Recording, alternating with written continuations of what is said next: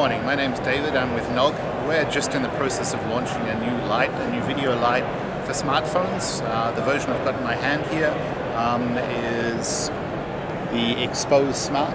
This particular model is designed to sit design-wise with the iPhone 4, 4S, 5, 5S family.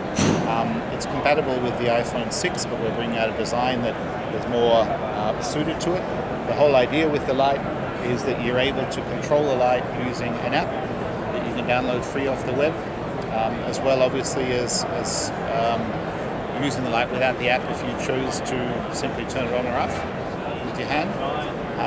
The concept behind it is the light has its own power source.